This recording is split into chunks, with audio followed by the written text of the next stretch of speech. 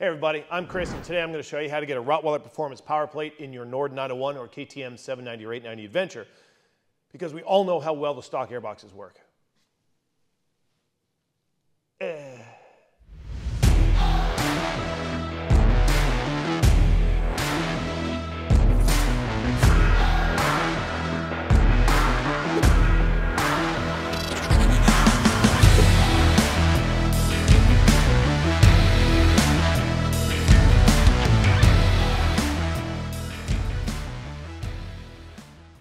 First, let's go over the tools you're going to need for the job. Pretty simple. It's a T30 Torx, number 2 Phillips, 3mm Allen, and you're going to need a key. Any KTM or Husky dealership is going to have one of these. They're usually between $10,000 and $23,000.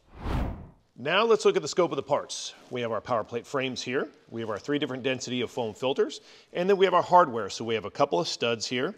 We have thumb screws. We have some plastic screws and spacers, and these are extra thumb screws just in case you lose those two. All right, first pull off the seats and side pods.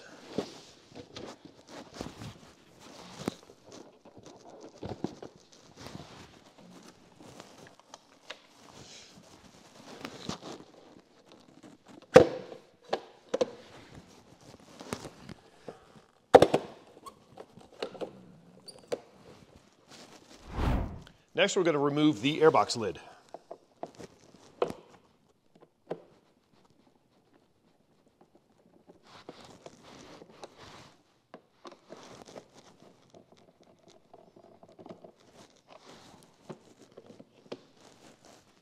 Then remove the stock filter.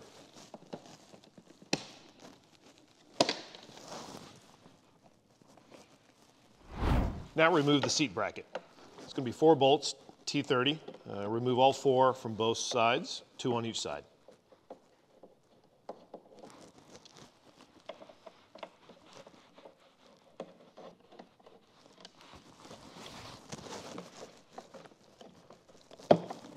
And then just lay it over to the side.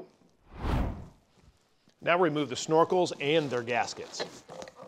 This is the rubber part right here you want to remove.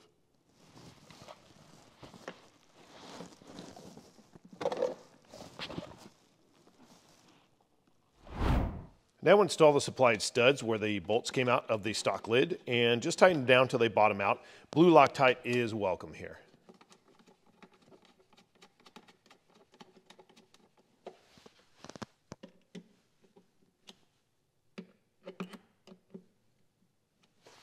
Now install the power plate frames over those studs that we just installed. And the reason we're going to do this is we're going to use these as guides for our front mounts here, right here. So the reason these holes right here are large is to allow you enough play to get things situated, and then the thumb screws have shoulders on them that locate those holes and get everything centered exactly where they need to be. So we're going to start winding these on now and then drive them down until they center in the holes. And once they're centered, you can tighten them down.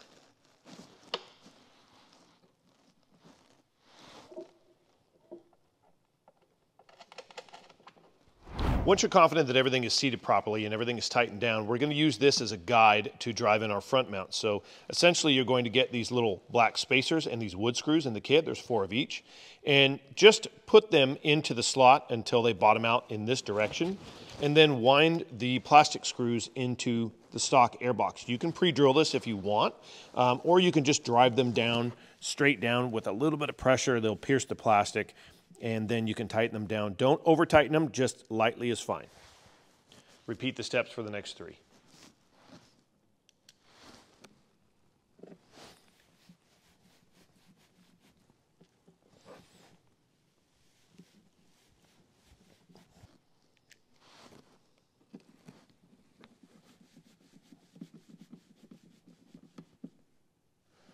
Once you have all the forward mounts in, you can start removing the frames and put your stock air filter back in.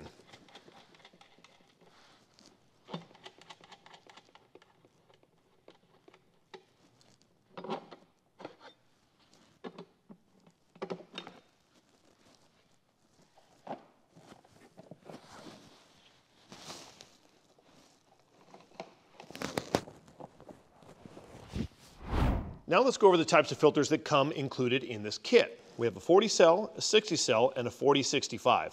The 4065 is really your go-to for heavy off-roading, large groups, trailing people in the dust. That's going to be your choice right there. The 60 cell is a good choice for solo off-road missions, pretty much off-road, but not trailing large groups, that sort of thing. And then our 40 cell is great for street use and some light off-road, not trailing people. So these are what come in the kit. And at this point, you're going to get your favorite air filter oil. This is Maxima FFT right here. We like that a lot. But whatever your favorite air filter oil is, now you're going to oil this just like you would a dirt bike, and we're going to reinstall the kit. Now reinstall the seat bracket.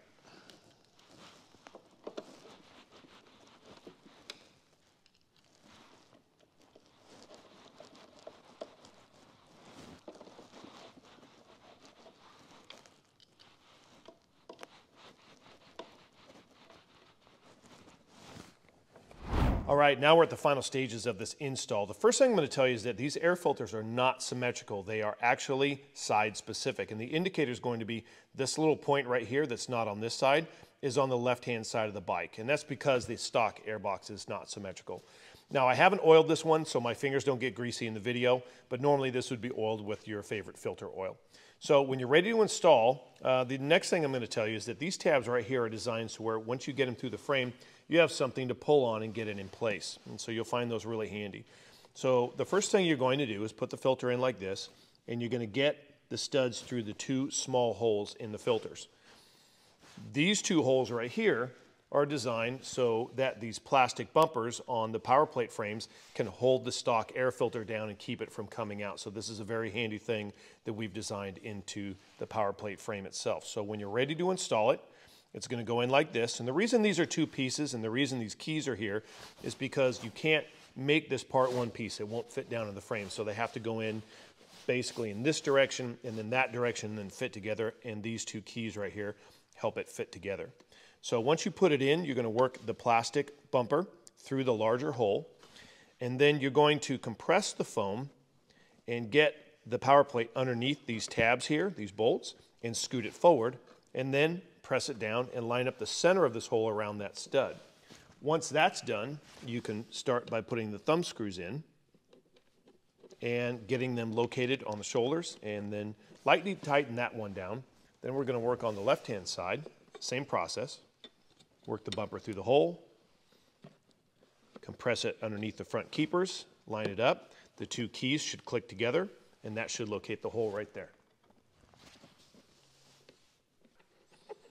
Once you've got all this together, you can tighten the thumb screws and you're pretty much ready to rock and roll. Okay, everybody, that's it for this install. It really wasn't that hard, was it? We got it in pretty quick, and now you can take the satisfaction in knowing that your engine is well protected against the elements, because we all know the stock airboxes don't do a very good job at that. Whoever designed this, if you're watching, if you wouldn't mind putting your address in the comments below, I would love to send you a care package just to say thank you. But for the rest of you that get stuck at the back of the pack and sucking all the dust because you ticked somebody off and they want you back there, get a power plate, and you know your engine's going to be safe and sound. So thanks everybody for watching. Please like, subscribe, comment. We do respond to all of those. And I came on my day off, so at least subscribe and like the thing. It's just a couple of buttons. You got a mouse in your hand right now. Just move the mouse. Just move it over there and go click, click. And we love you for it. Thanks, guys. See you in the next video.